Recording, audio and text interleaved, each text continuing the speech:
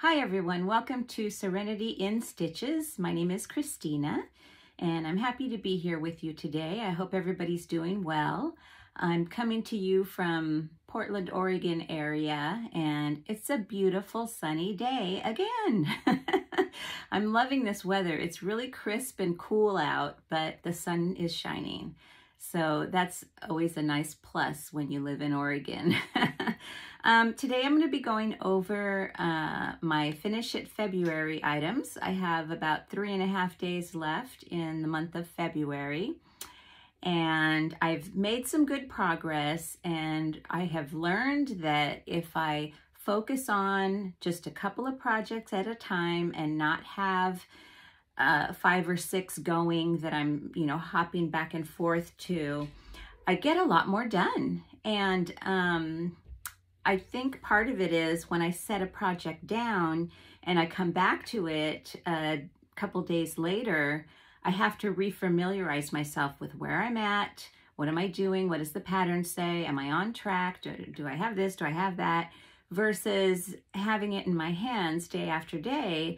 I'm familiar with it. I'm much quicker to pick it up and start knitting again or crocheting again. So if nothing else, this experience has really taught me that if I want to get things done, I need to focus on 1 or 2 items, maybe 3, because I'll always have a crochet blanket going, or 2, and probably always a garment going, and then in between those things, maybe like a wrap or a shawl. I don't know.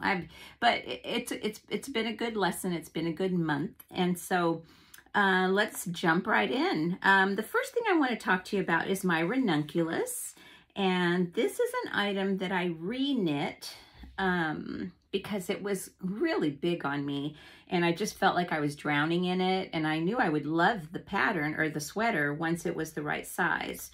So I've talked about this quite a bit, but I'm getting a lot done.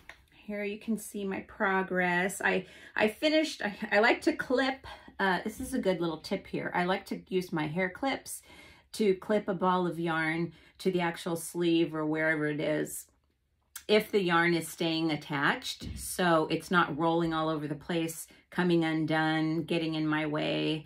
I did almost finish this sleeve. If you're familiar with the pattern, you'll know that the sleeves has an option for you to do some short row shaping, like at the elbow. I did that sleeve. Let's see, which sleeve is it? Oh, this one here. I did this right sleeve with the shaping, but I'm not happy with it. I think it's a little too loose around the elbow area. So I've got this one that I'm working on, and I'm doing it a little differently. I'm just gonna knit straight until I want to put a cuff, and then use the knit through the back loop ribbing to put a little cuff on it. And I think I'm gonna like this one better, but I decided not to rip this one out until I knew for sure. And then actually, I think it was the last video I did, I was done with the ribbing on the bottom. However, when I went to try it on, it was too short. It wasn't the right length that I wanted. So I had to tear the ribbing out, knit another inch or 1.5 inches, I would say, and then I started the ribbing again. And so I'm finishing the ribbing, and then I'm going to try it on to see which sleeve I like better or what I want to exactly do with the sleeves to finish it up. Then it'll be done, and I'll be very happy. So that's my Ranunculus, a knit sweater, and this is a great pattern.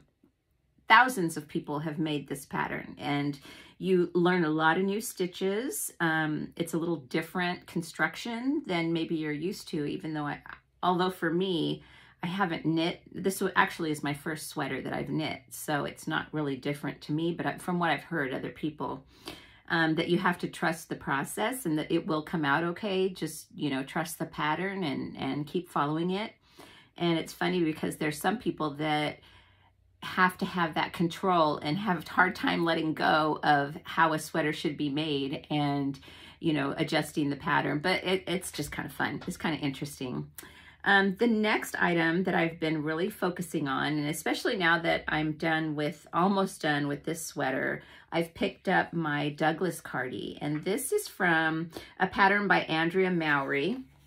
And I put it on a hanger here so you could get an idea. Here's the back, the length of the back here. You can see my ribbing at the bottom. So I did make my sweater a little longer than Andrea Mowry made hers. And I've got the pockets, or the place for the pockets right here where I'm going to cut into them and insert the pockets, which I've never done before. So it's going to be fun to insert some pockets. And I've just got it marked off with some scrap yarn at the moment. So this side here I'm done with this side up to the pattern. This is where, let's see, this is where the sleeves are going to start here. You can kind of see that opening. And this side is a little shorter because I haven't quite finished knitting upwards on this side. So that's where I'm at. I'm at the upper left side of the sweater, and I've just got to knit up about another couple of stripes, and then I believe, well, I don't know what's next. I think then you go round and round to finish off the top of the sweater. So, but yeah, I'm loving the colors, and it's not too heavy because I'm always warm, and I think it's going to be a great sweater, a great cardigan, and my first cardigan at that. So as a reminder, I'm using Lion Brand Jeans yarn for the majority of the colors. And this one is Top Stitch, and I've got several others that I talked about before. And then one of these colors is the Hobby Amigo. This is kind of a goldish tan color here. It's warmer than the I don't know if you can tell the difference there. The ribbing on the bottom is more of an off-white color, and this is more of a tan beige, kind of a goldish beige. Anyway, it flows, it works really well. So yeah, there's that. And I have, what, 3.5 more days.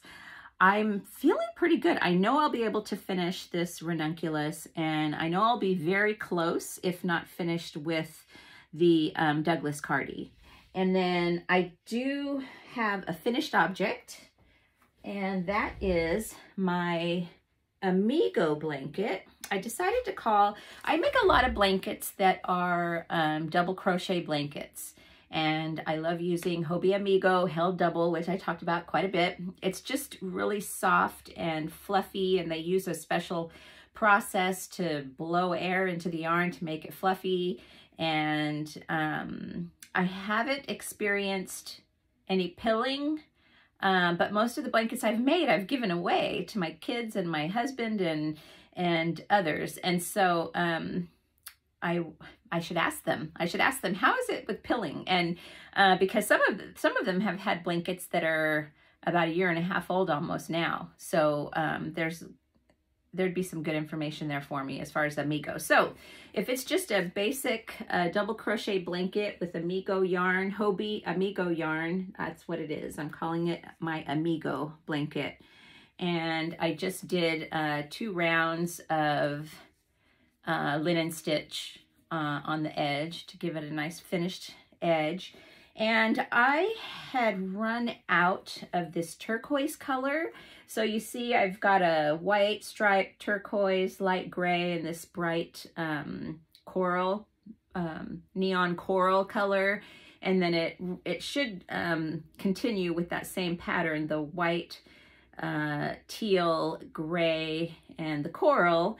But I started running out of yarn, so after this coral one on this end, I decided to not order more yarn, but just finish it with smaller stripes, going through each of the colors in smaller stripes, and then finishing off with the same color as the other edge over here. So both edges are, yeah. So that's my blanket, and I love it. I figured it's great to have if there's a birthday I want to give somebody a gift, or if it's still here by next Christmas, I'll put it in We do a white elephant with our family every year, and everybody that wants to participate brings a gift, and so I might put it in the white elephant. We'll see if it's still here by that point. I mean, if somebody were to come to me and say, oh my gosh, I love that color combo, it's so soft, I'd probably be like, do you want it? Because I love sharing my my makes. So let's see, what else do I have going? Okay, so that's my finished object, and I think I'm gonna spend my time on the next few days on the cardigans, the cardigan and the sweater, finishing those off, and I think it's gonna take all 2.5 days. So, or is it three days? What is it, 25th? 3.5 days. But I do have a couple of blankets, but I'll just keep those in the rotation till they're done. I did do a little shopping. I decided to stock up on Pound of Love. Last week it was on sale for $6.99. And if you've been to the Lion Brand website, you know that their prices have gone way up.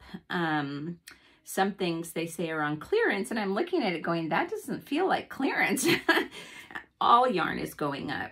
It's not just Lion Brand, but Lion Brand, I use quite a bit of their yarn. So when I saw Pound of Love on sale for $6.99, I jumped on it, and I've got several colors here. This is Claret, which is this beautiful reddish maroon color.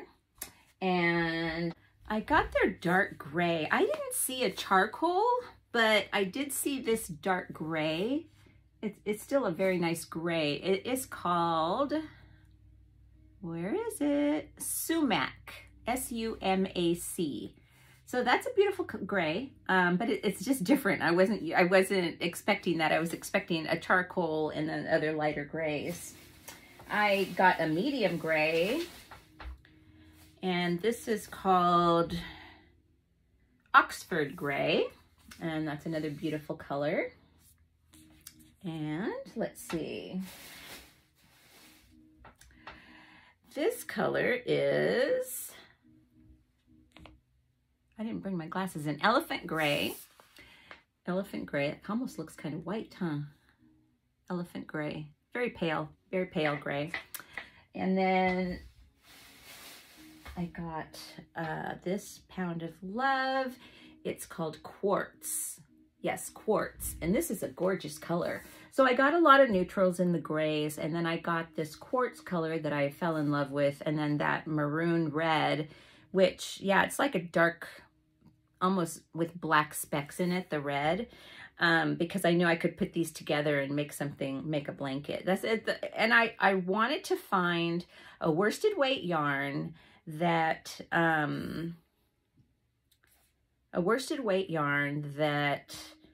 I could purchase and start stocking up different colors for blankets, because I've been using the Hobbii Amigo, and I'm happy holding those two DK strands together to make chunky blankets. But sometimes I want a little chunkier, and I thought, well, if I get a worsted weight, it would make a great blanket on its own, worsted, or I could hold them double, and it would be probably close to a super chunky, super bulky yarn. So yeah, Pound of Love doesn't have as many colors as I had hoped. I know Lion Brand does have some more than Joann's, I believe.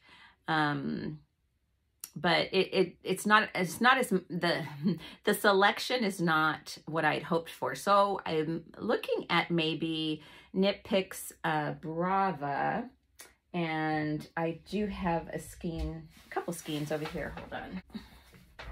So yeah, I am looking at Knit Picks Brava. Now this Persimmons color is their worsted weight, and this I forgot what this color is called. Anyway, this is their bulky. So it's kind of nice that they have tons of colors. So I'm really leaning towards this. If you have any input, if you've used Brava worsted or Brava bulky, any Brava, let me know what you think and how it is does it wear well? once it's washed and dried. But yeah, I'm leaning towards knit picks for to stock up on worsted weight and possibly chunky weight yarns for all the blankets I want to make. So let me put this stuff away, and I want to show you something else I've recently purchased. Okay, I've got to figure out where I'm going to put all of these. My husband, he's so sweet. He brought me like a 6-pack of these bins. Pretty good size. They're small, but good size where I can keep some yarn in so that I can keep things neat and orderly. Let's see. Okay, before I get to the last thing I bought, I kind of forgot about this. I bought another Caron 1 pound in black because I do have a blanket that I was working on that is one of my whips.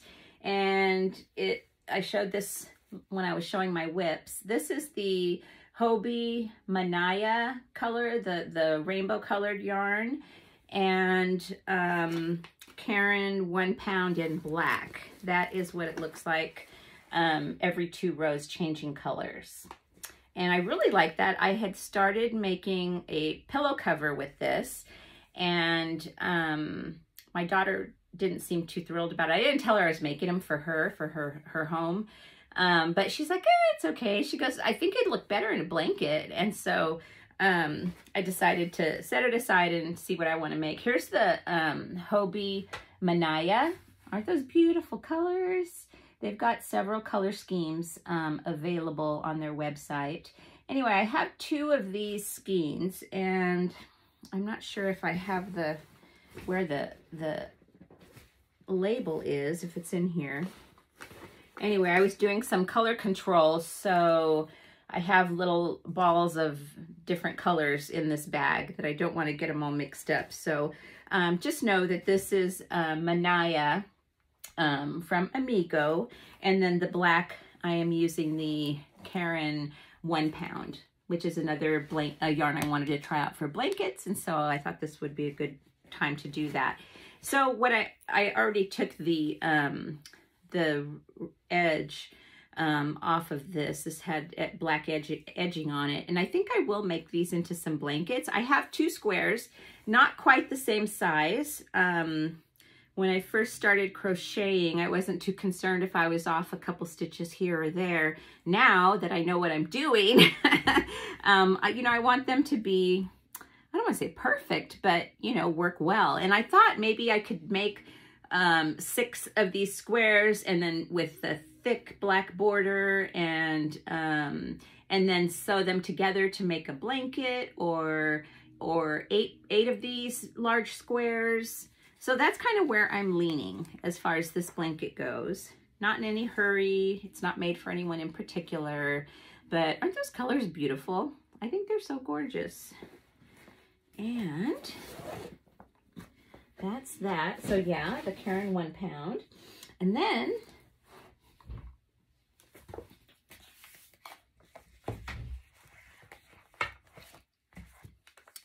okay, the last thing I want to share with you is this book I ordered that came in the mail, and it's called The Art of Slip Stitch is the book.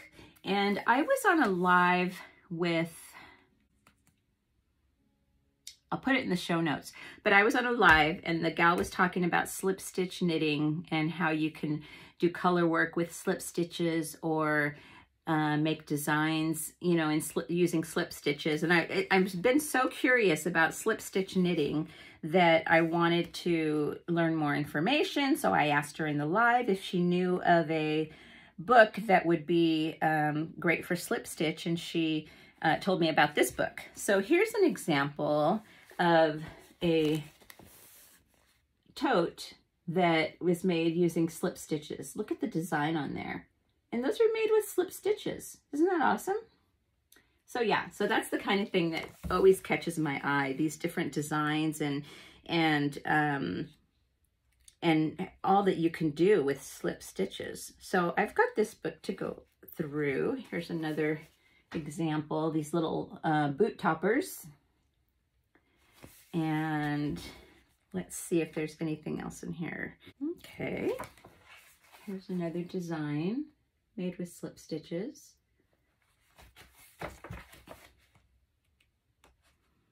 And oh, that's cute. Look at the hat. Isn't that adorable? Slip stitches. And let's see, you saw the bag, and oh, this is cute. Here's a, I think it's a pullover. Oh no, it's a cardigan, a zipped up cardigan. But look at the design on that. Isn't that nice? Yeah, I'm just interested in what all I can do with slip stitches, and I want to make something pretty cool. So that's one book I ordered. The other book is called Geometric Knit Blankets. This is by, oh, this book here, The Art of Slip Stitch Knitting, is by Faina Goberstein and Simona Merchant Dest is the book. This Geometric Knit Blankets is by Margaret Holtzman, and she has a lot of samples in Ravelry. I was watching, no, I did a search for geometric blanket because I wanted to make something geometric. And I found some videos on YouTube where she was showing her samples that were made for this book. And this book contains 30 patterns of innovative and fun to knit designs. And I'll show you a few of them here. So here's one that I'll show you. And all of the designs that I've seen so far, I saw one that uses DK weight yarn, numerous that use worsted weight, and some that use chunky weight as well.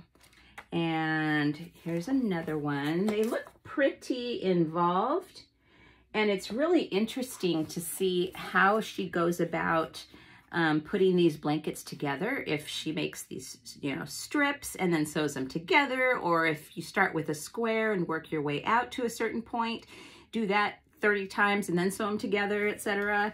Yeah, it's just really interesting. And I love all of these geometric designs. Let's see if I can show you some more here. Oh, there's a neat one here. Just all kinds of fun things. She used to be an engineer, and now she's retired. So maybe that's the engineer part of her is what gives her the ability to look at a design and decide, oh, let's put it together this way. The back actually has all kinds of different, I think it has a picture of each of the different designs in here. If you do a search for Margaret Holtzman on YouTube, you will see some videos where she talks about her book. I'm trying to make sure that you can see all the different designs that are in this book. Anyway, pretty cool stuff. And I have lots of worsted weight yarn that I just bought, so I'm kind of looking through the book to see what I want to make there. I've got some DK weight, the Hobie Amigo, or I can double that, and I would have some chunky weight yarn to work with. And so yeah, I'm looking at options and trying to decide what I want to make. Here is another one. This one looks pretty easy.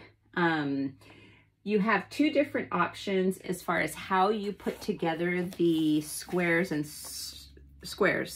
triangles, basically. So you've got method A or method B, and then here is a layout of how you would lay it out. And she talks about, where you would sew it together. And with this one, let's see.